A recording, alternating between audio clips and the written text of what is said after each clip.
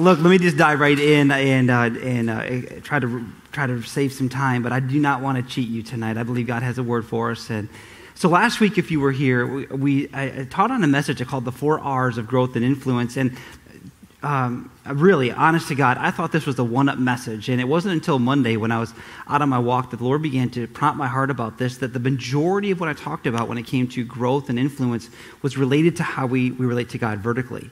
But he began to stir within me the importance then of how these 4 R's of growth and influence operate and interact horizontally, meaning how we relate one to another and how especially how we relate to people outside these doors who have yet to encounter who Jesus is. So the 4 R's, if you missed it, no worries. I encourage you always to go to our website. You can listen to the message again. But I'll tell you, they stand for R as receive. The second R was to respond.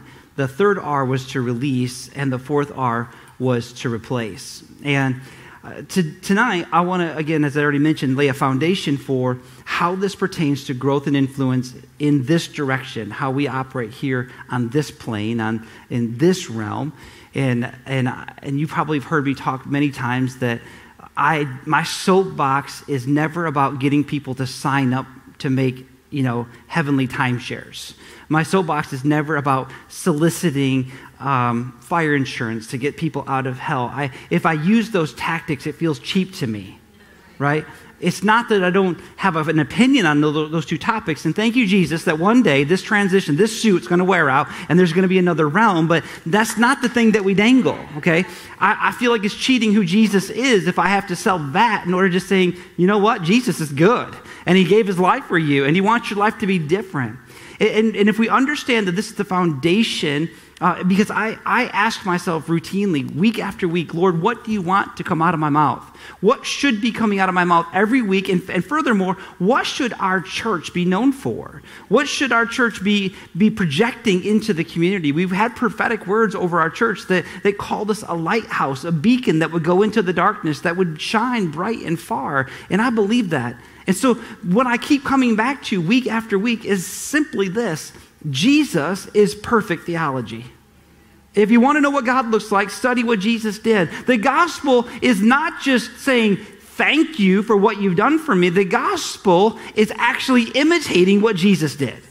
The gospel is a role model. Jesus prototyped himself what it looked like to be a God-man, to be spirit-filled, woman or man, how to live in this realm like Jesus did. And we're called to watch this out like Jesus did. And so, Imago Dei is where I'll first begin. This is a Latin phrase which simply means image of God.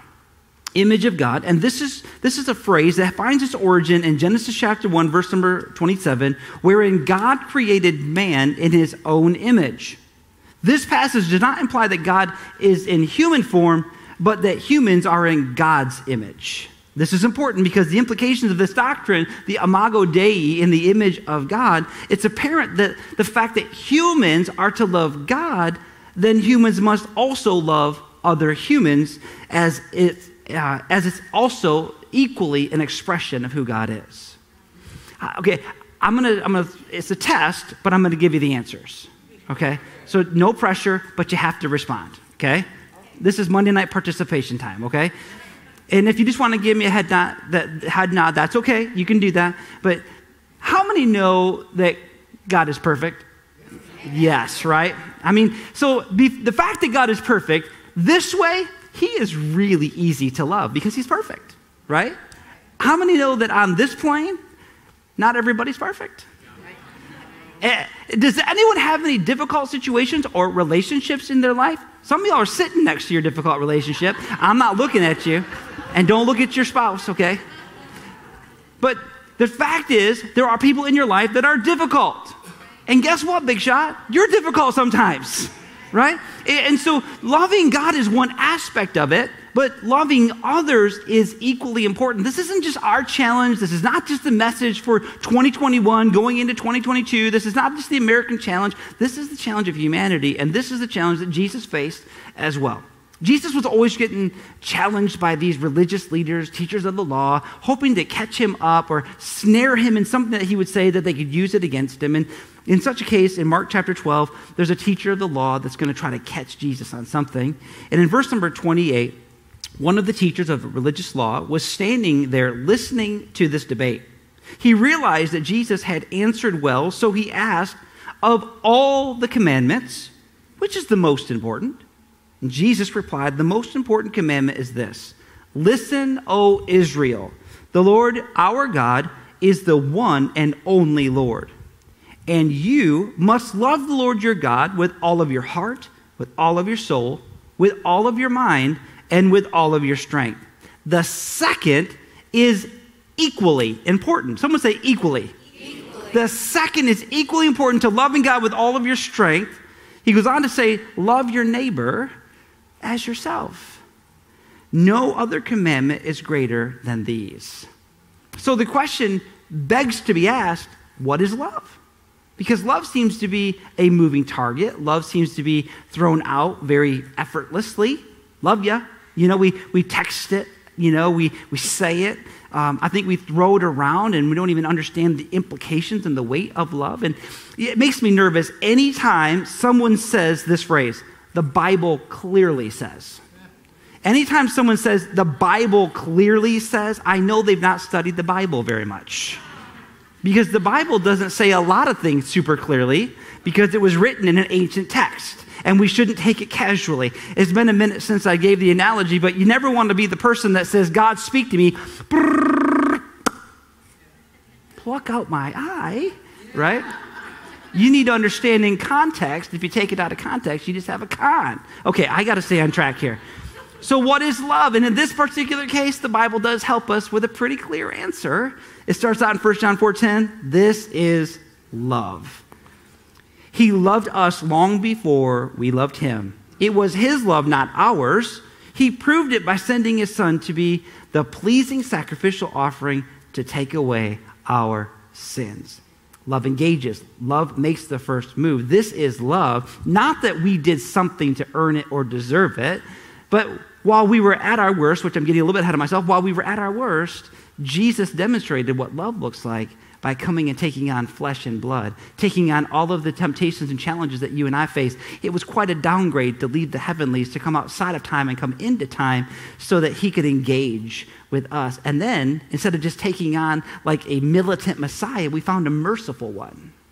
And God began to show us through Jesus what his real heart and his real intention is. So this week, the first R, still receive. And I'm going to go back to the opening passage that I used last week, Ephesians chapter 2, verse number 8. For it is by grace that you've been saved through faith. And this is not from yourselves. It is a gift from God. We're not saved by grace alone. We're saved by grace through faith. Grace is what God has provided. Faith is my proper response, my positive response. And it's a gift from God. Everything that comes from God needs to be simply received. If it's anything other than that, if you could earn it or pay for it, you've lost the value of it being a gift. And the fact is that with every aspect of the kingdom of God, we need to learn how to be receivers. It is God's grace. Now, grace is an interesting topic that over the last 10 or 15 years has really grown in popularity. People will literally ask me, well, Pastor Phil, is Believers one of those grace churches? And of course we are, but I've learned that I don't answer that way any longer because now we're just an us and them. What I would say is that we're a Jesus-centered church. So grace is more than just unmerited favor. It is unmerited favor, but it's more than that. I wrote down 3 things that I think we should understand about grace. And I'm not encompassing it all, but I think it's important to inject it here. That grace is love that seeks you out when you have nothing to give in return. Grace is something that seeks you out when you have nothing to give in return. The second aspect of grace is love coming at you that has nothing to do with you. It's not your decision whether someone gives you a gift or an inheritance. That's the determination of the person who assigns you as the inheritor of their inheritance. Grace is coming at you and has nothing to do with you. And finally, grace is being loved when you are unlovable. When you are unlovable. Romans chapter 5, verse number 8, the Apostle Paul reminds us, but Christ proved God's passionate love for us by dying in our place while we were still lost and ungodly. You see, grace finds you at your worst. His reckless grace, his reckless generosity, he gave of himself in anticipation, in hopes that we would receive it. So grace is more than just unmerited favor. Grace invades spaces of those who are lost and ungodly before you could ever earn it or deserve it. Now, a church culture like this, I don't know about you, but I have some church past, okay? Not all of it was great. I learned some of it, I learned great tools, and other things about church culture, I learned what not to do, right? In this life, you're a teacher of something, right? You're a teacher of good things, or you can teach people what not to do. Some of you, I see you nodding your head, maybe you came from some culture. I had this crazy notion, and I wasn't alone, that churches were just for Christians. You know that there's room for people who don't believe yet, right? Okay. I got scared there. I'm like, man, I got to change my message. If you're here tonight, I want to reassure you, you can belong before you ever believe. We invite you. You are our guests. And so inside this culture that we call the body of Christ, we are called to unity and diversity. Unity and diversity. A healthy church should have every aspect and every point or mile marker of maturity in the faith, from no faith at all to those who have been walking with Jesus. Unity and diversity. We must stop assuming. I promise you, there's people near you or down the road from you that don't know the stuff. The words on the songs they don't know. Tell them to turn to Mark. They're like, what? How do I find that? We assume too much. I've also been embarrassed when I assumed that just because people were church attending for decades that they actually knew something about God. Found out that's a lie. Okay? That was for you, Grace. Okay, so diversity with unity with diversity, it would be far easier. It would be extremely easy for you and I to have a church of uniformity. And there's plenty of churches like that. Uniformity would be those who look like you, who vote like you, dress like you, and even act like you. If we wanted uniformity, we probably could get away with this section right here, and we'd all look alike, and we'd all dress alike, and we'd all vote alike, and we become this small bless me club. And what happens when you turn incestuous like this? You get mean. Sorry to use you as my section, but I'm talking about the chair count, not the people in the middle here. And so what happens is you become so mean and you start pointing at all the bad people out there when the reality is that we're supposed to be like this because Jesus died for us all. Amen. So it's diversity with unity, not uniformity. And so this receiving that happens, we've been received by God. He starts the journey where we're at. So our proper response needs to be, we receive people where they're at. We follow the example of Jesus. He descended and started the journey with us. He never expected us to climb to where he was because we can't get there.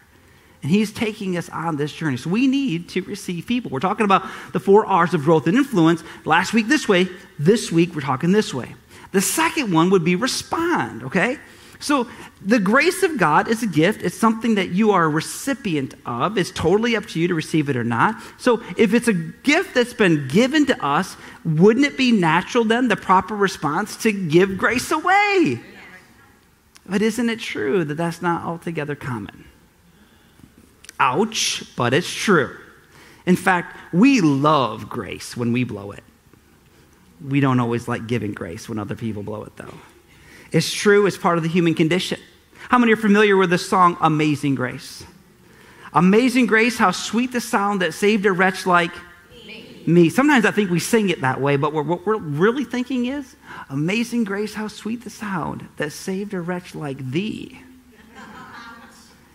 If we're not careful, we will take grace for granted, and we won't give it as freely as it's been given to us. An unfortunate reality is most times we are masterful with microscopes, but terrible with mirrors. Gulp, right? That was a hard one even to read. And it's true, and this is the challenge of humanity. It's not, again, our new issue. Jesus was dealing with this as well. In Matthew 7, verse number 3, why do you look at the speck that is in your brother's eye, but you do not notice the log that's in your own eye? Or how can you say to your brother, let me take the speck out of your eye, and look, the log is in your own eye? You hypocrite. First take the log out of your own eye, and then you will see clearly to take the speck out of your brother's eye. Can I summarize this passage with this statement? Before there can be restoration, there must first be recognition. Recognition. I don't know how the proper grammar goes, but you know the Lord doesn't talk in English? He speaks in truth, right? So that's how it explains where the Lord will deposit something in you in a millisecond, but it'll take you a week to unpack it, right? So the Lord was speaking to me one day and how I processed it. I'm sure the Lord has great grammar. The way I processed it was, I need to own it so that it stops owning me. It's taking responsibility, the ability to respond. It's recognition so there can be restoration. Recognition of what? Recognition that if you see differently, it is because Jesus has opened your eyes. It's recognition that if you're free in any area of your life, it's because Jesus has set you free. Recognition that if you're alive in Christ today, it's because Jesus died for you. It's a recognition that if you are holy in any way, shape, or form, it is because you have been discipled and loved well. The process of developing a holy life or a life of conviction is a process that we're called to help people with. And we talked about last week, there aren't hoops to jump through. There aren't ladders to climb. We start the journey right where they're at, receiving them, responding with grace. It's reciprocating. It's not being a hypocrite or being someone with spiritual amnesia, okay? If you've walked with Jesus for a while, you might have forgotten, but you have a BC day. Remember? Maybe some of you, it's so long that you forgot what it's like when you were at the helm, when you were running this thing. I know for me, I ran this thing into the ditch. Jesus found me in the guttermost, and he's taking me to the uttermost. Amen? Amen. Romans chapter 7, verse number 18, it's recognition. The Apostle Paul, if there's ever anyone who could boast and brag about his lineage, his ability, his knowledge, his training, it was him. He even went so far as to say, the law, I kept it perfectly, which I don't understand at all how he got away with that statement. But he says this about himself, for I know that nothing good lives within the flesh of my fallen humanity. The longings to do what is right are within me, but my willpower is not enough to accomplish it. In and of ourselves, if left to our own devices, we will run this thing to the grave. If left to our own ability and desires, we will go too far. We will find ourselves in sin and death. So in and of ourselves, it's not that. It is the empowerment of the Holy Spirit. Listen, we had a great time in worship. How many felt the presence of God in this place? It was wonderful. But you know the Holy Spirit is more than a goosebump. The Holy Spirit is more than just an expression that we feel. In fact, the Holy Spirit as described by Jesus. Hey, open up, phone. The Holy Spirit says when he opened up the ancient text and he began to read Isaiah, the Holy Spirit, verse number 18 of chapter 4 of Luke, the Spirit of the Lord is upon me, for he has anointed me, empowered me, in other words, to bring good news to the poor. He has sent me to proclaim that captives will be released and the blind will see. The oppressed will be set free, and that the time of the Lord of favor has come.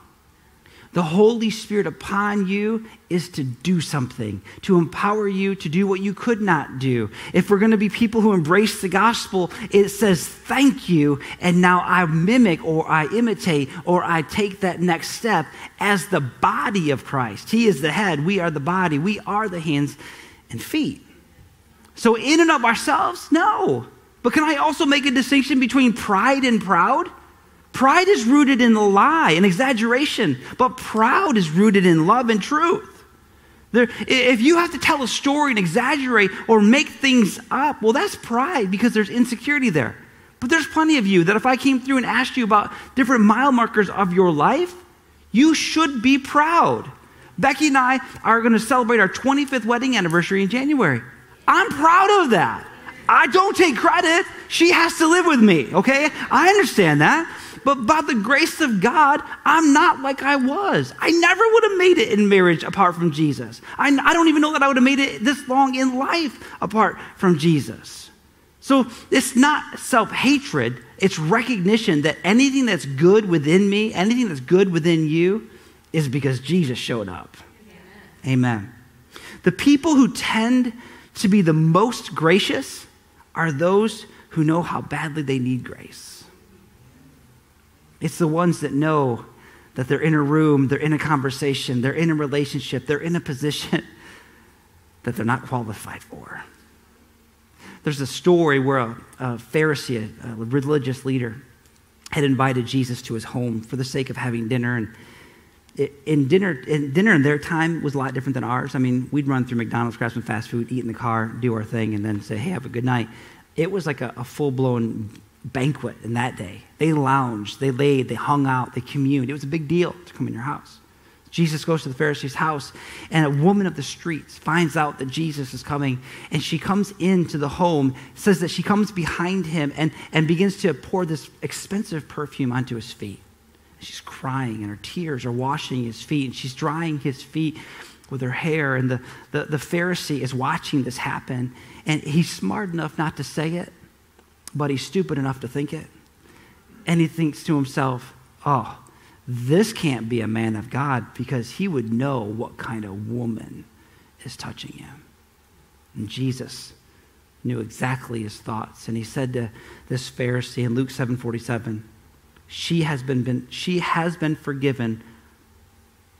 She's been forgiven of all her many sins. This is why she has shown me such extravagant love. But those who assume they have very little to be forgiven will love me very little. I love that I just heard that across the room, because it makes me reassured that you can identify with what I'm about to say. I do not believe, and I think this daily, I do not believe I've ever lived up to the grace of God that's been given to me. And I recognize that the freedom and the forgiveness is big. That I know what it's like to be bound. I know what it's like to not be alive in Christ. And I relate to this woman. I relate to the fact that she's overwhelmed, that she's been brought into the presence of God. So we receive from God, and we receive others right where they're at. We respond with the same extravagant grace that's been given to us. We give grace to others. It's hard. That's the hard work. Loving God's easy. That's the easy part, is loving the other people. That's hard. It's releasing. How many know that we tend to identify people by their dysfunction? You've done it. I've done it. We see examples of this in Scripture. There's the ministry team that traveled with Jesus, his entire on-earth ministry. And Jesus had just been crucified. Jesus had been put into the grave. And the team is gathered together. They're hiding. They're freaked out, and rightfully so. They're like, Jesus is God, and he died. We watched him. We watched them put him in the tomb, and they're hiding, and they're thinking, we're next. Well, then this resurrected Jesus, apparently walking through walls, comes into the room, and the team is excited, but there was one fella who was still wrestling with what was going on. How many know that we don't typically just say Thomas? What do we say? Doubting Thomas. You know what? One day we're going to meet him in heaven. He's going to go, don't you dare. Can you imagine the one time that you're noted for doubting something and forever everybody refers to you as Doubting Thomas? Last week I taught about Bartimaeus, who was sitting at the edge of the road waiting for Jesus to come by. You won't find a preacher alive that doesn't refer to him as blind Bartimaeus. We tend to identify people by their dysfunction. There's a man in Scripture, we don't even get his name. He's referred to as the man with the withered hand. Why don't we call him the man with one good hand? Right? How about the man with two good legs? But we tend to identify people by their dysfunction. And this is something that if we're not careful will creep into the church. We need to be reminded that Jesus did not come to rub people's noses in their failures. He came to release them from death and bondage. He didn't come to identify with, have them be reminded where they came from, what they've done, No, that's the voice of the accuser. Jesus is the one who came to release us from those things, to set us free, that we might experience newness of life. Jesus doing what he does, he's ministering and he's teaching, and he's just a few miles away from his dear friends, Lazarus, his two sisters, Mary and Martha. And while he's ministering, this messenger in there interrupts him and says, hey, the one you love, he's sick. That's all he says. He doesn't say what level. He doesn't say he's dying. He says he's sick. And so Jesus responds to the messenger, says, tell them that this won't end in death. So the messenger goes on his way, probably thinking that now that Jesus knows the one that he loves is sick, is right behind him. But that's not what happens. Jesus continues to minister for a few more days. And by the time he makes his way over to the family, the sisters are hot. They're mad. They're disappointed. In fact, like a woman scorned, she don't wait for him to show up at the house. She meets him at the side of the city as he's coming in, and she accuses him. My brother would be alive today if you would have been here. And you know what? As he makes his way closer to the family, already knowing that he's going to resurrect Jesus, he still cries. There's something to that he's still related to them. He still mourned with them, even though he knew what he was about to do. He'd been dead for 4 days. And so now he's made his way over to the tomb. We pick it up in John 11:39. Jesus told them, roll the stone aside. But Martha, the dead man's sister, protested, Lord, he has been dead for 4 days. The smell will be terrible. This is incredible. Resurrection and deliverance is smelly. My son, my youngest son, he loves to find little nuggets. And then I never know when it's coming, but he'll just throw them out there. And this past week, he had one of those epiphany moments that he just had to share while I was eating breakfast, okay? So we're sitting there eating breakfast together, and he goes, hey, Dad, you know what it means when you smell something? I'm like, I'm still trying to wake up, bro. What are you talking about? He says, in order to smell something, you have to have little molecules of the thing you're smelling inside your nasal cavity. Now, I don't know about you, but I thought about the worst thing I've ever smelled. Meaning I had a little portion of that in my nose. Oh. And then I read this, that, Lord, the smell is going to be terrible. And I wrote down, this means that we must be close or within close proximity of people who are dead or in need of deliverance. Jesus doesn't do his work from a distance. He always does it while he's near. Let's pick it up in verse number 40. Jesus responded, didn't I tell you that you would see God's glory if you believe? So they rolled the stone aside, and then Jesus looked up to heaven and said, Father, thank you for hearing me. You always hear me, but I said it out loud for the sake of all those people standing here, so they will believe that you sent me. And then Jesus shouted, Lazarus, come out. The dead man came out, his hands and feet bound in grave clothes, his face wrapped in headcloth. Jesus told them, unwrap him and let him go. Church, I've read this. I have preached this. I have looked at these verses so many times. I've studied the words, and this stuck out to me totally different. Remember, last week was how we relate to God, growth and influence this way. This week is how we relate to people this way. Jesus resurrected Lazarus from the dead, but his friends released him from his grave clothes. So good. Meaning, you're not the one that produces the resurrection power. It's Jesus. But healing and deliverance happens in community. Amen. There are some folks that we know that we need to have contact, communication with Jesus so they come alive. But I don't know about you, but that night for me in October of 1992, when I surrendered my life to Christ, I'll say it this way, I didn't find him. I was the one who was lost. He found me. And when my life was instantly changed, I had no words for it. I didn't know anything about the Bible. My friends asked me on Monday, what happened? I said, I got saved. And the only reason I knew what that was is because that's what they told me. And they're like, what's that mean? I said, I don't know. And one guy, he was smarter than me. He goes, you mean like you found religion? I said, yeah, I guess so. Obviously I didn't, but I didn't know any better, right? I didn't know the stuff. And I was radically changed, even though I didn't know the first thing about what happened, but I was different. But I also know this, that just because my life and my spirit was made new, there was still a lot of areas where I was bound. And there was a lot of areas that I didn't see clearly yet. And it was the church, the body of Christ, my friends, who helped set me free, that walked with me, discipled me, loved me. And so I'm committed to this because of the great men and women and patriarchs and matriarchs of the faith who have served me so well. And I'm not a man that's here on his own. Like Sir Isaac Newton says, if I see further than anybody, it's because I'm standing on the shoulders of giants. And so Jesus resurrects, but we, the body of Christ, we help set people free. And finally, replace. I don't know how long I've been out of time. Am I doing okay, everyone? We're coming in for a landing, which really isn't true. That's what pastors say so that you can kind of situate your butt in your chair, okay? Replace. Mark chapter 8, really, we are getting close. Mark chapter 8, verse number 22 says, and they came to Bethsaida, and some people brought a man who was blind to Jesus and begged him to touch him. One translation says that some friends brought a man to Jesus. They don't ask him to do anything but touch him. They know that one touch from Jesus is enough. They bring him to Jesus, and would you touch him?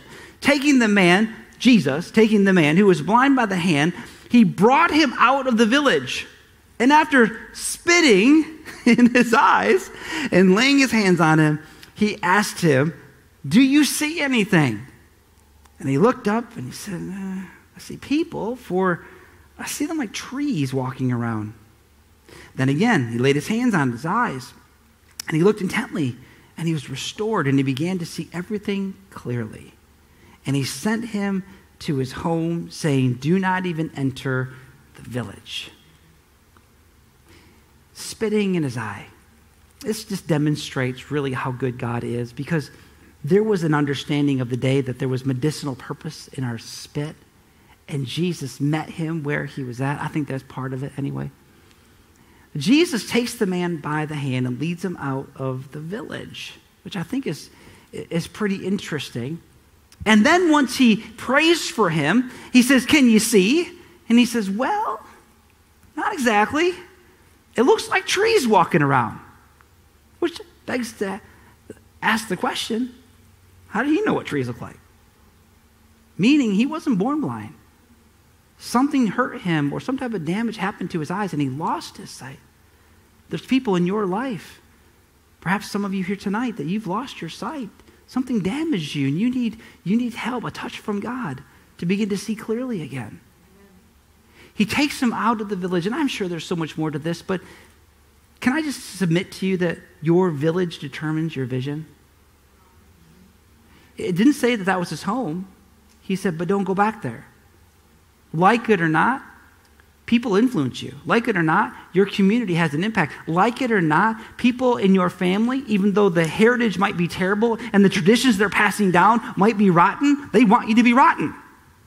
It was a strange thing. When I got saved, my family was cool with that at first.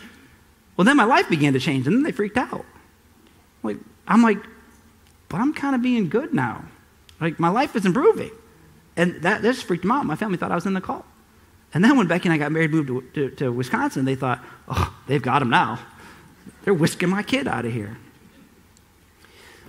What's the point here? That we need to become a village, a people that model what it looks like to be men of God, women of God, marriages that are anointed by God. We need to model what it looks like to live in victory, how to fight well, how to stand in faith. We need to be a village for people. And by the way, when people first begin, they are messy. Come on, how many know infants, as cute as they are, the return on investment takes a long time? I think it's God's gift that they're cute, so we don't harm them, right? I mean, for real. I've been through this. I'm like waking up screaming, crying in the middle of the night. I have to work, right? It's changing poopy diapers without one single thank you, right? It's crying without telling you what they want. But we know that if we nurture them and grow them, they will eventually become mature. Can we stop expecting that people that are brand new, literally babes in the faith, expecting them to live like you, especially if you've been walking with Jesus for any length of time? Amen. It's unity with diversity. We should have people of every aspect of their faith walk represented in our church. That, to me, is what a healthy church looks like.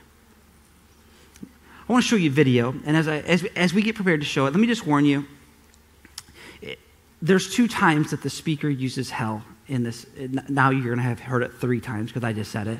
Just know this. Okay, look, I'm not endorsing using cuss words, and I don't want you to miss the value of the message because he uses it. And frankly, if you've watched television, you've heard the word. We can get past it, right? Okay.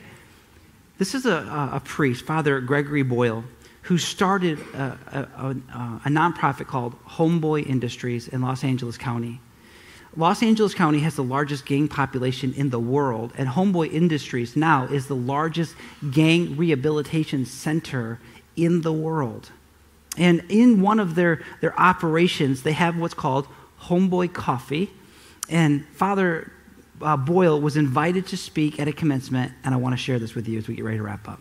It's been the privilege of my life for 30 years to have been taught everything of value by gang members. And in the last few years, they've taught me how to text, and so I'm really grateful to them because I find it sure beats the heck out of actually talking to people. And I'm pretty dexterous at it, LOL and OMG and BTW. And the homies have taught me a new one, OHN, which apparently stands for, oh, hell no. And I've been using that one quite a bit lately. My alma mater, Gonzaga University, called me and said they were going to have a big talk on a Tuesday night with 1,000 people. And so I said, sure. And they said, can you bring 2 homies with you? And I always pick homies who have never flown before, just for the thrill of seeing gang members panicked in the sky. I've never picked anybody more terrified of flying than this guy, Mario. He was just absolutely petrified. In fact, he was hyperventilating. And we hadn't even boarded the plane yet. And then our flight crew arrives, and I see 2 flight attendants, females, and they both have very large cups of Starbucks coffee, and they're schlepping up the front steps. And Mario goes, when are we going to board the plane? I said, as soon as they sober up the pilots. I should tell you that Mario, in our 30-year history at Homeboy, is the most tattooed individual who's ever worked there. His arms are all sleeved out, neck blackened with the name of his gang, head shaved, covered in tattoos, forehead, cheeks, chin, eyelids that say the end, so that when he's lying in his coffin, there's no doubt. And so I'd never been in public with him, and we're walking and people are like this and mothers are clutching their kids more closely. I'm thinking, wow, isn't that interesting? Because if you were to go to Homeboy on Monday and ask anybody there who's the kindest, most gentle soul who works there, they won't say me, they'll say Mario. He sells baked goods at the counter at our cafe. He's proof that only the soul that ventilates the world with tenderness has any chance of changing the world. So the nighttime talk comes, and it's 1,000 people, and I invite them up to share their stories in front of all these people for 5 minutes each. They were terrified, but they did a good job. And honest to God, if their stories had been flames, you'd have to keep your distance, otherwise you'd get scorched. I invite them up for Q&A, and I said, yes, ma'am. And a woman stands and she says, yeah, I got a question. It's for Mario. First question out the gate. And Mario steps up to the microphone. He's a tall drink of water, skinny, and clutching the microphone, and he's terrified. Yes. And she says, well, you say you're a father and you have a son and a daughter who are about to enter their teenage years. What advice do you give them? What wisdom do you impart to them? And Mario clutches his microphone, and he's just terrified, and he's trembling, and he's getting a hernia trying to come up with whatever the hell he's going to say when finally he blurts out, and he stops, and he retreats back to his microphone clutching, terrified retreat. but he wants to get this whole sentence out. I just don't want my kids to turn out to be like me. And there's silence until the woman who asked the question stands, and now it's her turn to cry, and she says, why wouldn't you want your kids to turn out to be like you? You are loving, you are kind, you are gentle, you are wise. I hope your kids turn out to be like you. And 1,000 total perfect strangers stand, and they will not stop clapping. And all Mario can do is hold his face in his hand, so overwhelmed with emotion that this room full of people, strangers, had returned him to himself, and they were returned to themselves. And I think you go from here to stand with the demonized so that the demonizing will stop. And you stand with the disposable so that the day will come when we stop throwing people away. And you stand with those whose dignity has been denied, and you stand with those whose burdens are more than they can bear, and you stand with the poor and the powerless and the voiceless. Make those voices heard. There's a few statements that he made in that closing speech, and I'll wrap it up with this. He says, you go to stand with the demonized so the demonizing will stop. You stand with the disposable so the day will come when we stop throwing people away. You stand with those whose dignity has been denied. You stand with those whose burdens are more than they can bear. And you stand with the poor and the powerless and the voiceless. I think more than anything in my life or in my ministry, if I could be known for somebody who stands with all of what we just read right there. And further than that, if we would be committed to being a church that would stand with them as well.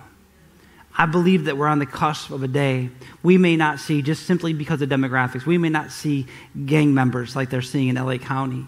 But I promise you, there are those that have their past tattooed all over their imagination, and they don't need you and I to remind them of where they came from. What they need is a touch from heaven. And they need the body of Christ to love them and walk with them and to quit throwing people away. Amen. Would you stand with me? I need to pray over you and also pray over our children's workers and thanking them for their longevity. Father, thank you so much for meeting with us here tonight. I believe we're all leaving here changed. We thank you for meeting us in such intimate ways. And Father, I make no assumptions across this room that each one of us here today has already encountered your grace, your rescue, your saving Son who died in our place that we might live. And so in this atmosphere, in this environment, my prayer for each soul, that there would be a moment of courage. The courage that would yield us or cause us to yield to you, to your lordship. To be in a posture where our hearts are open, our hands are open wide, that we would receive the grace that not only covers us, but cleanses us. And love that is demonstrated before there's any attaboys, good boys or good girls. You show up. You invade. You rescue. My prayer is that none of us would leave this place without that encounter, that touch, without that reassurance. There's no reason for one of us, any of us, to leave with the burdens that we carried. There's no reason for us to go in the guilt and shame that we came in. But we walk out of this place free and light, committed to being ones who follow you. That the grace of God will not be wasted on us, but we will be ones who freely give. We will respond to others like you respond to us. We will release people from the history and the dysfunctions, and we will be agents of change as the Holy Spirit empowers us to do. And we will help create a village, a place for them to find growth and strength and stability. It's in Jesus' name I pray. Amen.